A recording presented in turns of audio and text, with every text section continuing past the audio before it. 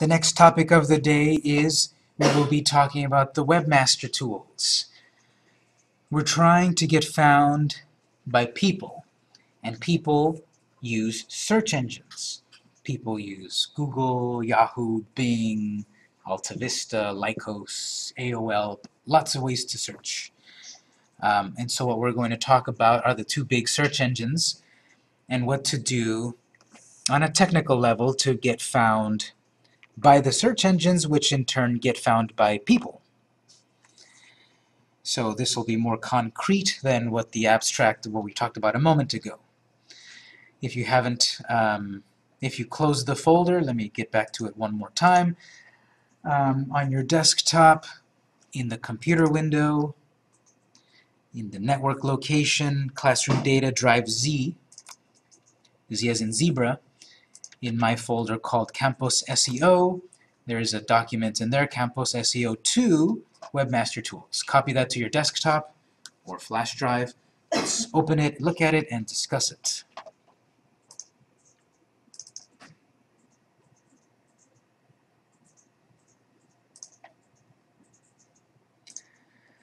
All right, did everyone find that document? Anyone need a little help getting it?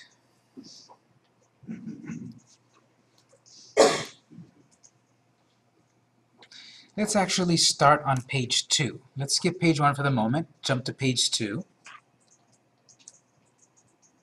I have a section here about conversion goals. Conversions. I mentioned this before.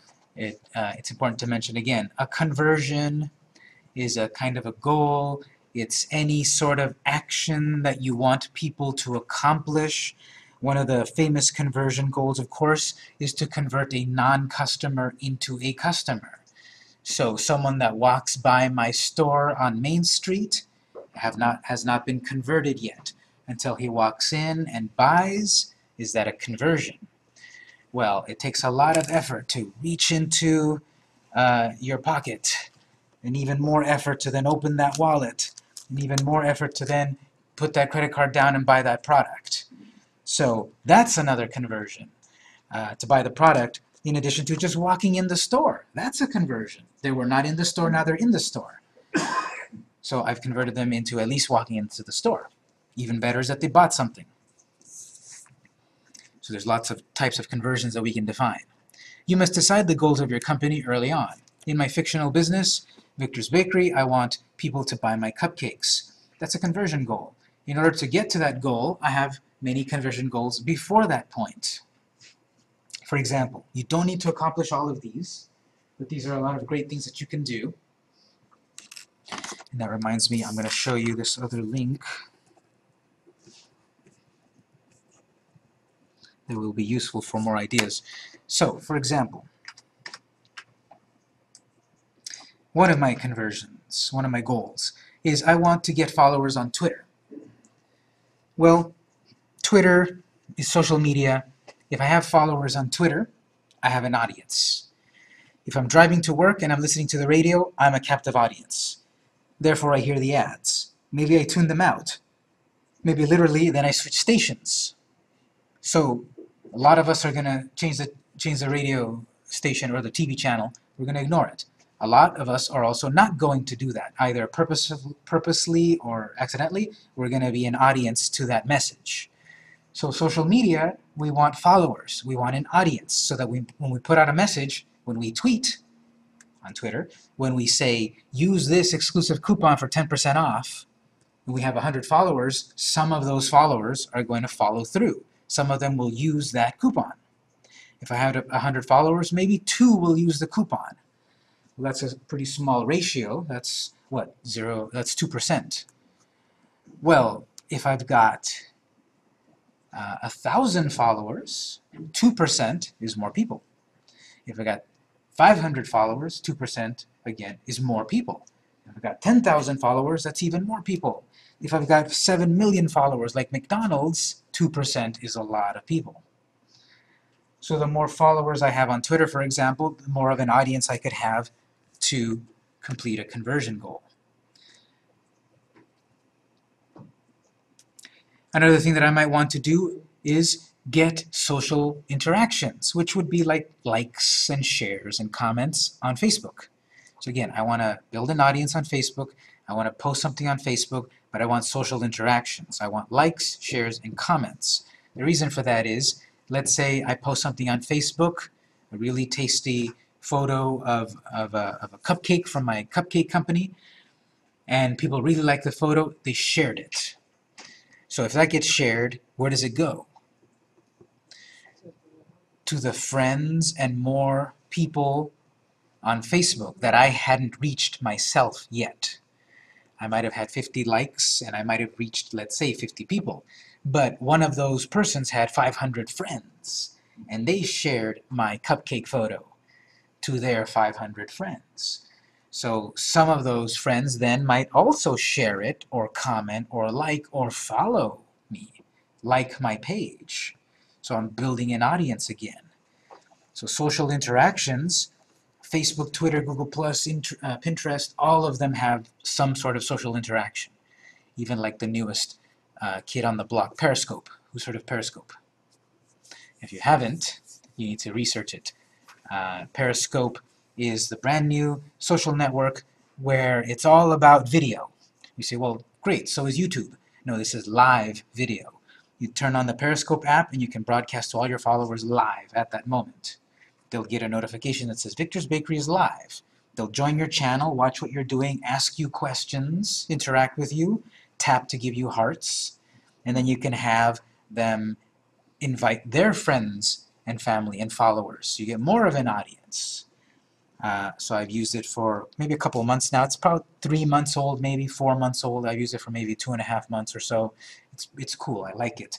For business, it opens up a brand new avenue of direct audience participation.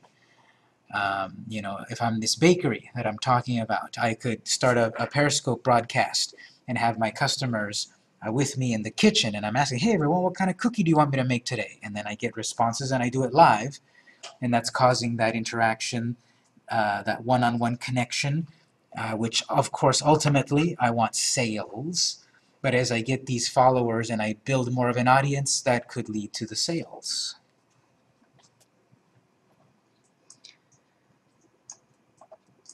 So then I want get site visits via Google+. I want to create a Google+ account. Remember last week we did some searching and some companies showed up in a nice call-out box on Google search. They were separate from the rest. They had star ratings and they had a little map and all that great stuff that made me want to go there instead of the others. That's because they had a Google+ page. If you've got a Google+ page, that will help you on Google search to drive more traffic to your website. The website where I'm going to sell something, have people sign up for my newsletter, have people request a quote. So I want a Google+ page to help me get more traffic to my site.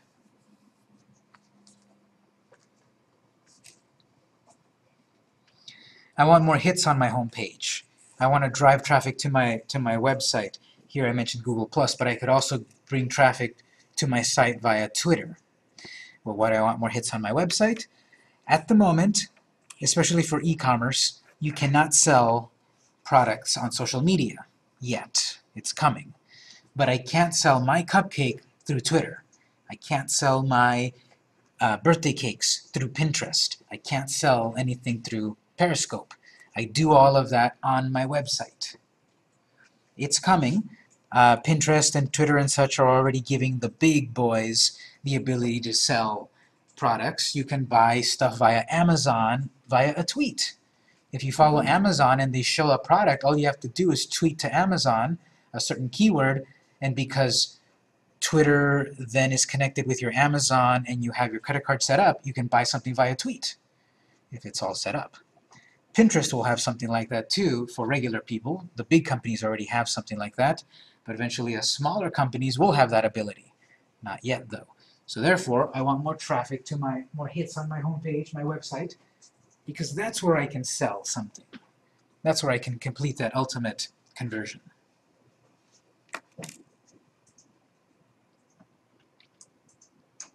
I want to get more shares on my blog posts, which are on my site. So blogging is an important aspect of modern SEO. The search engines rank your site higher if you have relevant, timely, authoritative content. So timely, as in if you have not updated your website in a year, it's not as timely anymore. If you've updated it in 3 months, 6 months, that's better. If you've updated it yesterday, that might even be better. Timely. Relevant content. You're putting content on your website that people would care about, people would be searching for, people would want to download or share on social media or print or forward via email. So relevant content to your target audience that you've defined in the previous exercise. And authoritative, this is content that you're creating that people deem to be useful, and therefore the search engines also then deem you better than your competition. It's sort of, in a sense, of a popularity contest in a bit. Popularity breeds popularity, traffic gives you more traffic, shares give you more shares. And so if I am blogging, if I'm posting on my blog, on my website, on a regular basis, I'm being timely, I'm being relevant, and I'm trying to create authority. I'm putting out on my web design company, I'm putting out a free tutorial on how to set up WordPress. I'm putting out a blog post on what's the worst social network. I'm putting out a blog post about top 5 tips for Periscope. I'm putting out content that's making me an authority in web design via blogging. So if your website does not have a blog, it would be helpful to set up a blog on your website, because that's how you accomplish those 3 things: relevant, timely, and authoritative. Because when I say if your website hasn't been updated in a year, I'm not saying to change the layout and add new graphics and change the about page or add a new product. I'm saying put out content out to the internet that people care about. Blogging. Has anyone ever done any blogging before in this class? Few people? Okay. I'm going to teach a class on blogging where I go into much more detail. We brainstorm. We use WordPress and Tumblr for blogging, tips and tricks, advice, all of that stuff. Look for it in the school's catalog. I don't know exactly when it is, but there's a blogging class coming, maybe next month, maybe in a month and a half or so. So I have a question. I use Joomla for content. Sure. Tool, which is a little older, but it's a very nice tool. I use WordPress and SharePoint also. But the company I work for, like I mentioned before, is we sell military software to the Marines, and they don't like to have the word blog, so we call it newsroom. Is that? Yeah, that's totally fine. I'm using the classic word of blog, but anything you call it, it's technically the blog, the newsroom. I might have a blog on my bakery website that I don't call it the blog. I call it the kitchen, or excerpts from the kitchen. But when I added blog, within 2 weeks, I had More traffic. came up on page 1 and 2. Oh, great. So there we go. Once you started to add content out to the world and the search engines were seeing that, then you started to go up. So I want to get shares. The thing is, I want to blog, and then I want to get shares. Again, that's related to the other social interactions. If I publish a great blog post that people care about, hopefully then they'll share it on Twitter, Facebook, Pinterest, whatever. Therefore reaching their audience, therefore increasing my audience. That's why you visit so many websites. Every website nowadays somewhere has a button. Tweet this, like it on Facebook, reblog this, or whatever. It's very easy to share. YouTube has all those sharing buttons to share that video that goes around, and you find it, and that gets them traffic. What does traffic do on YouTube? Traffic is equal to money. You can get paid for having a YouTube channel. So traffic could come from shares, because shares increases your audience. One other marketing tactic here, or conversion goal, get subscribers to my coupon newsletter. Okay, newsletter. You might see these throughout different websites. Sign up for our newsletter. Then you never do. Because maybe you don't have a very good call to action. You don't have a compelling reason why to subscribe to that newsletter. Or maybe conversely, you are subscribed to too many newsletters because they all sound so enticing. So you want on your website, perhaps, to have a newsletter, to have a way for people to subscribe to your blog, subscribe to your site. The reason for that is, again, another captive audience. You can send them emails every once in a while, once a week, once a month, whatever. People, of course, get very tired of email and they might unsubscribe. So you have to be careful. The balance between too many emails, not enough emails, between emails that are selling them something constantly or emails that are giving them, like, let's say, a preview of your latest blog post. And just because you've got a button on your website that says subscribe now doesn't mean they will. They need that call to action. They need something that entices them. They need to answer the question, why would I subscribe to your newsletter? Subscribe to our newsletter for exclusive coupons. That's a good enticement. Then they're going to see in their inbox, oh, another 10% off coupon. I just bought something 2 weeks ago, but it's 10% off. So they buy again. I know I struggle with that a lot with fries. And so having a newsletter then builds this database of clients that you can market to via email. Email marketing is also another viable way to market, not just social media.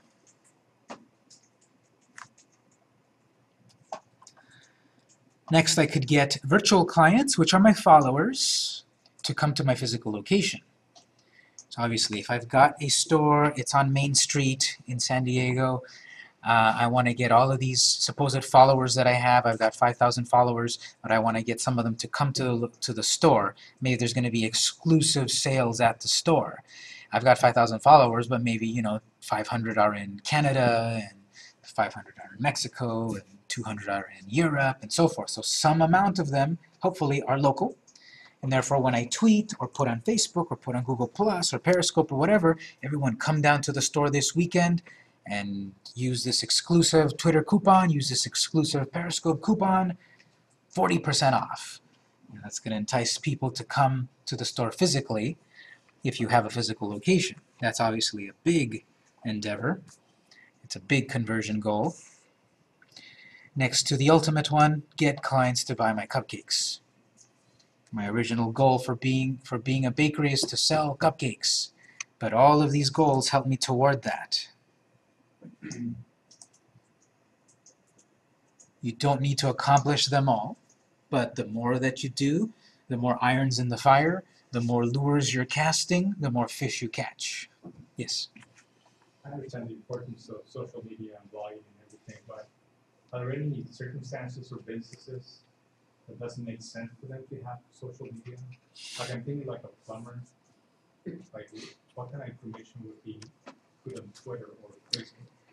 You could still definitely use social media for any sort of service, because this is how you can be, here's one scenario. This plumber is trying to get clients, of course. So they get on Twitter and they start to search, like hashtag fail or hashtag help.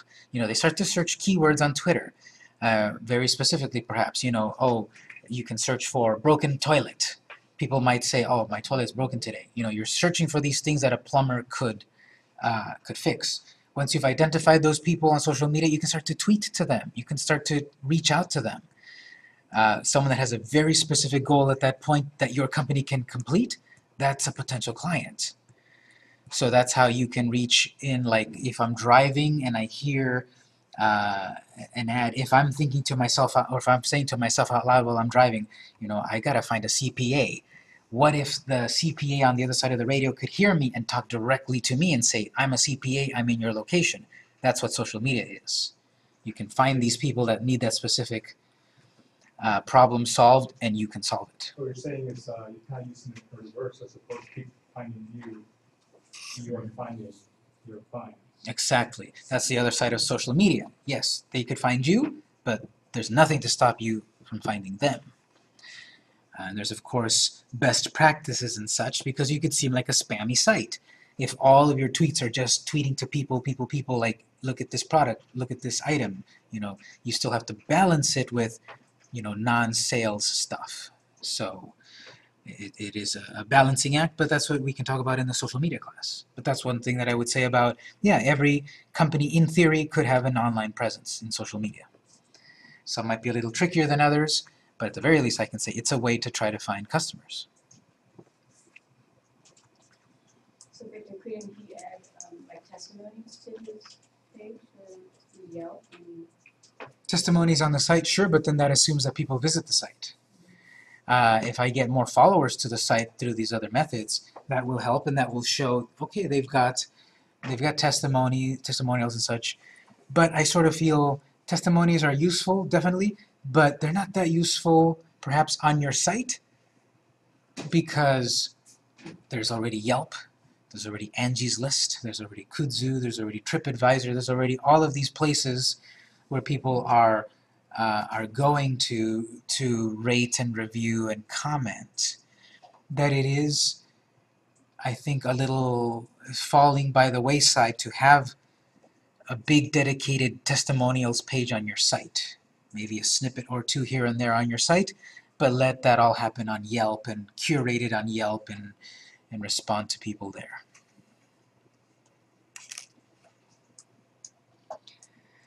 You should see that it's a long, involved process to get from point A, which is a potential client follows you on Twitter, to point Z. The follower visits the store and buys a product. That is why search engine optimization goes hand in hand with search engine marketing. Also, an emerging term that takes both into account is content marketing. You can read more there at Forbes.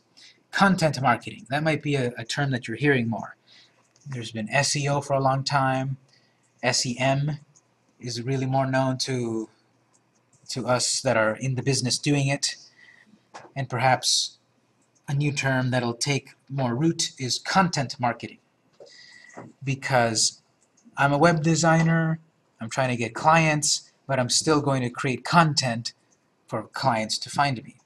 I'm a dog walker, I want to get more clients so I can walk their dogs, but I'm still going to create content on social media. I'm going to market my content. I'm going to get it to the right eyeballs so that they can be converted. So you can read on there, what is content marketing? It's a blog post. Even big old famous Forbes magazine has a blog. They're putting out free content. They want you, of course, to subscribe to their, whatever it is they have, their trade magazine or whatever Forbes does. But they've got a blog specifically by Josh Steinley, and pretty timely, from at the end of last year. It's not a 5-year-old blog post. It's not a 2-year-old blog post. This stuff changes, and it's probably also updated. Any questions on page 2? So people will go back into blog material that they prepared and freshen it up and repackage it?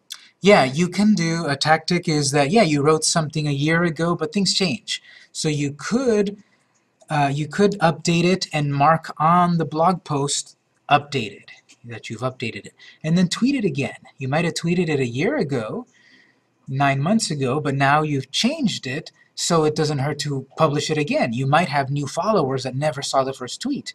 Even if you have the same followers as before, they will be reacquainted with that blog post that perhaps they found useful, and now it's updated, so it's even more useful.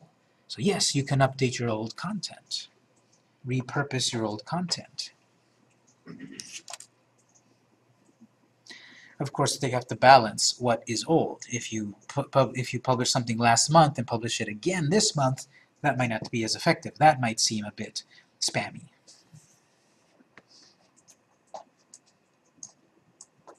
Any other questions on page 2? I want to show you one thing related to this, then we'll take a break, then we'll go back to page 1. These are some examples of what you can do for marketing. Let me show you a website of one of my colleagues. She's compiled a great list of other ideas for marketing. So if you go to your web browser,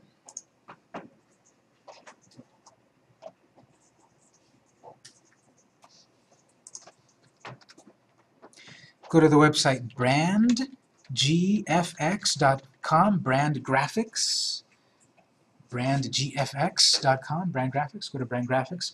We'll go to the blog.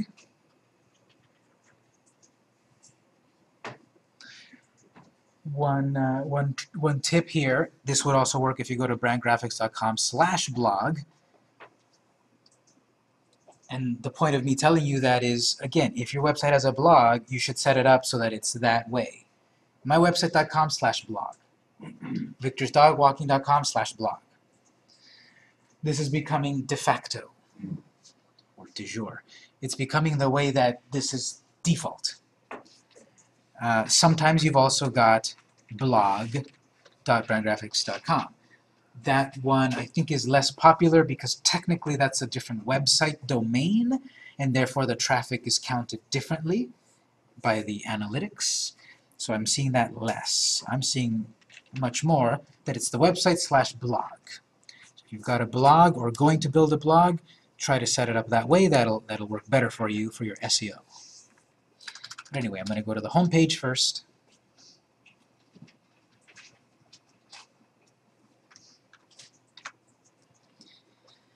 Branding and graphic design for successful marketing.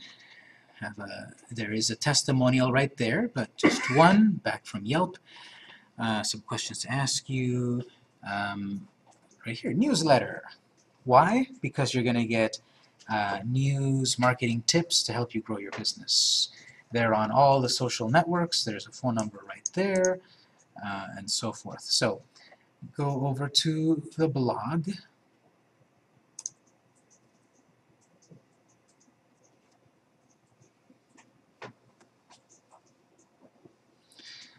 And this is the part, it's a few pages back, but I'm going to try through search right here. The search is, I think, exhaustive. Let me search for this first. There's a blog post in here that's called something like the exhaustive marketing. It might be too broad, but there's one, top 10 marketing tips. That's a good one, but there's one in here somewhere.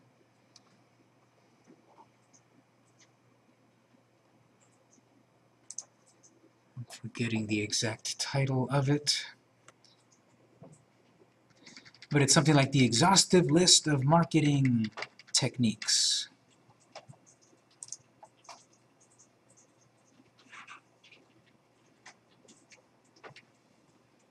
Comprehensive list of ways to market your business. Say that again. Comprehensive list of ways Comprehensive. to market your business. Comprehensive. There we go. So search the blog for the term comprehensive. Thank you for that. Comprehensive. And then when you search comprehensive, there should be one that says the comprehensive list of ways to market your business. Published March 2013. 2013 in computer time, that's old, but updated this year. So search comprehensive. Hopefully it's the first link that you see there. Click on its title. Yes? Just real quickly, versus changing the author date and putting updated in there, they're better in one way or other. Like, what if you update it and just change in WordPress? You can change what its published date is. The problem with that is that it could possibly break the link to the original post, because depending how you've got your WordPress permalinks set up, your blog could be based on, your addresses of your blog could be based on date. So then now if you've changed the date of your blog post, you've got a new link, technically. So that could break existing links. And SEO or yeah, because then now the search engines are going to start to pick up broken links. They're going to pick up that traffic has come from a location that is now no longer is existent. And the search engines will see broken links, and the search engines don't like broken links. So that's a bit of an advanced question, but a good one. In WordPress, you can change the date of particular blog posts themselves, but as we just talked about, that could break your link. So you should leave it, but then add something that says updated, especially at the beginning, so that when the search engines pick it up, and display it on a search, it shows the updated text. So if we look at it, it says right here, right at the top, updated. Yes, we know this list is by no means comprehensive. Our apologies for misleading those of you who thought you'd found the holy grail of marketing. And it goes on and on. Perhaps a better title would have been the almost comprehensive, always expanding, never complete list of ways to market your business. So in no order, but these are a bunch of ideas. Obviously, it would be great if each of these was clickable to give you more information, but this is a good starting point. So word of mouth, asking for referrals, networking, etc., etc. Referral sources and testimonials, like from Yelp, you've probably heard of. Angie's List, who's heard of Angie's List? A few people. Who's heard of Kudzu? No one. You should look into it. A couple people. And others. Social networking, of course. Facebook, LinkedIn. There's a link there to show you the 200 social networks that you've never heard of. You don't need to get on them all, but if you know about them and know that a particular social network is all about artists, and I'm trying to get hired as an artist, I might want to get on that social network.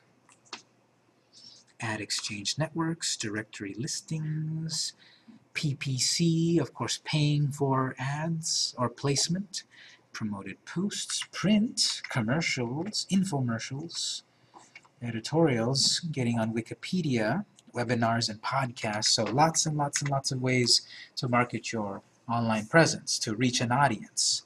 Because traditionally, TV, radio, print, now social media, and all of these related. Yes? When you make a link from your website to someone else's article, or something like that, you need to ask permission. No, you don't really need to ask to link your website to their website. Most likely, they will welcome that because you're giving them traffic. You're giving them what is known as a backlink, which is something we'll talk about. We want backlinks. So we can link to anyone's site. It's helping them, and eventually we want links to our site. So no, you don't need to ask to link. But if you let them know, let's say I have a blog post like this, and I linked to another web design company, and I linked them there. So then I tweet from my company, you know, the top 10 list of whatever, special guest appearance by whatever, and I mentioned the other Twitter account of the other client. I let them know about it, and what they could do then is retweet that to their 500 followers. So if I let them know that I'm giving them a shout out, that might help me out in the future. Some of these, of course, go from free to not free, from easy to not easy, from I've heard of that to I've never heard of that. But this is going to give you an idea to get started. Short form video like Vine, Instagram, and animated GIFs. Animated GIFs are pretty hot at the moment. Who knows if they'll always be, but at the moment they are. A simple little animation, 2 frames, that's eye-catching. Find a university or professional course in your arena and offer to be a guest speaker. Okay, you're doing it for free, but you have then this captive audience that you're hammering them that, yes, I'm teaching you this, but you can also get the full package at my company. So lots of ways to get on people's radars. If you don't know what something means, you can usually select something, right-click it, and you'll have search. And you'll get the best answers. So does it say white pages that used to exist? No, that means a little bit more technically white pages in a technical sense. Wasn't the white pages part of the yellow pages, or was it separate? This is the fun bit. Oh, yes. They still publish it, but it's probably that thin now. All right, so we'll leave with that for the moment. Even I myself wouldn't know them all, but any questions on any of these listed here? Okay, let's take a break. When we come back, then we'll skip back to page 1 and actually set this up. This will give you a moment to gather, make sure you've got your password and such if you brought it today. Take a 10-minute break. We'll be back at 7:18. When we do, we will set up Webmaster Tools.